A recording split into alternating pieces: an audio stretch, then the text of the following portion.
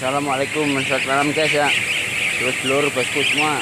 Ini yang saya pindah dari bawah kemarin. Ini di pindah sini. Tempatnya lebih terang, lebih besar nih kandangnya ini. Banyak udah satu kotak diisi 80, 70, 60 nggak sama ini. Cerai.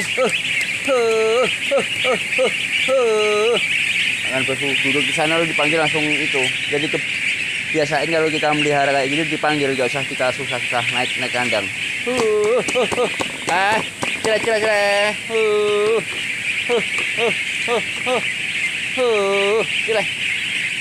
Cerai. Yuk tangi yuk. Cerai.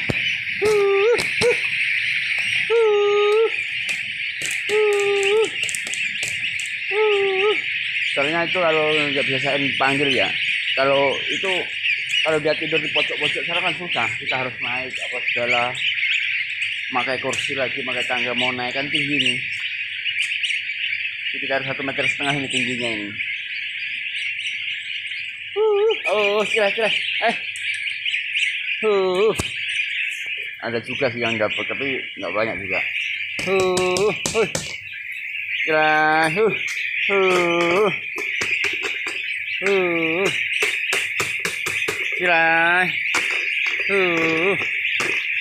Cerai. Tangi. Tangi.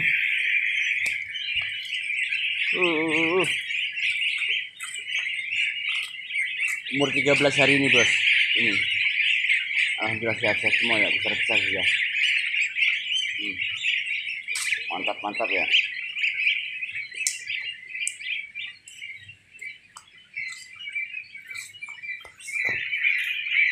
Lah, kok kamu turun lagi? Dari mana kamu turun? Hah? Mana yang bolong? Ini ada yang bolong ini kayak ini kandang ini. Kok ada turun lagi satu?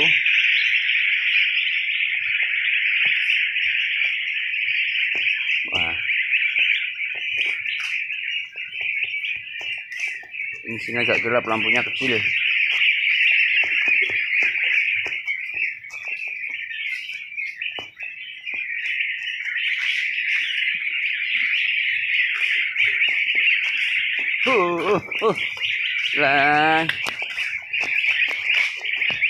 Celai. Mana dia keluar? Ada yang bocor ke bawah.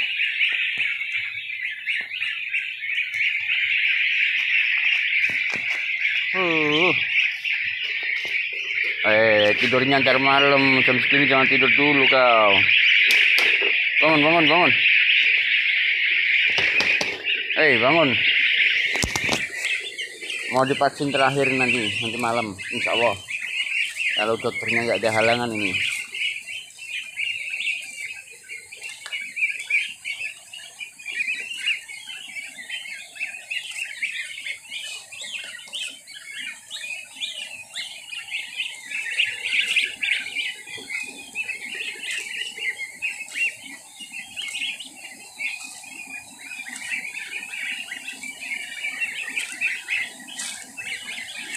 Kalau bosku yang di luar sana ya, yang di Indonesia pengen karena belum punya pengalaman, ikutin channel saya.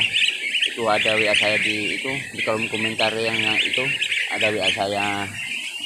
Boleh saya bantu, maksudnya saya tuntun lah caranya gimana biar nggak terlalu banyak memakan biaya, biar misalnya sehat-sehat, usahanya berhasil ya.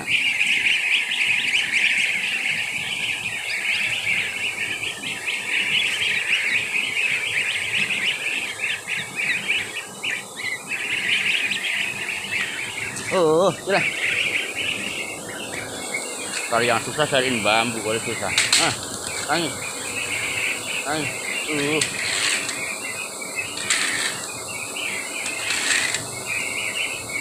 Berarti bangunnya sebenarnya enak. Kalau kayak gini cari bambu, digesek ini anunya. Ini udah bangun semua.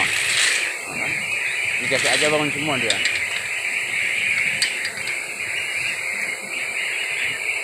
jadi nggak usah naik-naik. Tapi dari itu ya harus biasain cara bangunannya gimana, kalau enggak susah sendiri kita itu.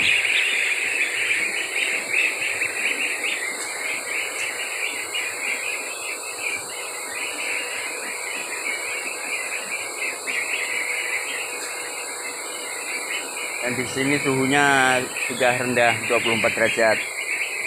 Soalnya bebeknya udah itu sih umurnya udah 13-14 hari.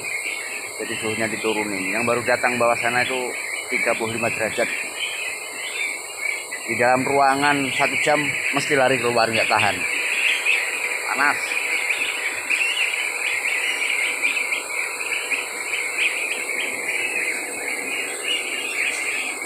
Ini bibit 3.500 ekor ya. 3.500 ekor mati 23 ekor. Yang meriang ini kayaknya ada ini 20 ini. Ada berapa sehat ini? Ini yang meriang.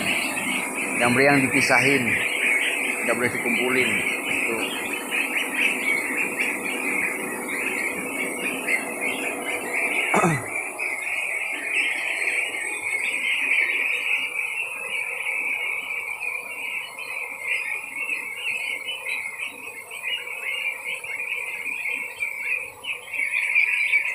Sekian dulu bosku video dari saya. Semangat untuk para peternak ya,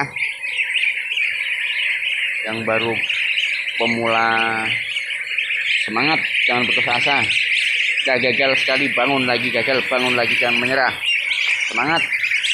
Assalamualaikum warahmatullahi wabarakatuh.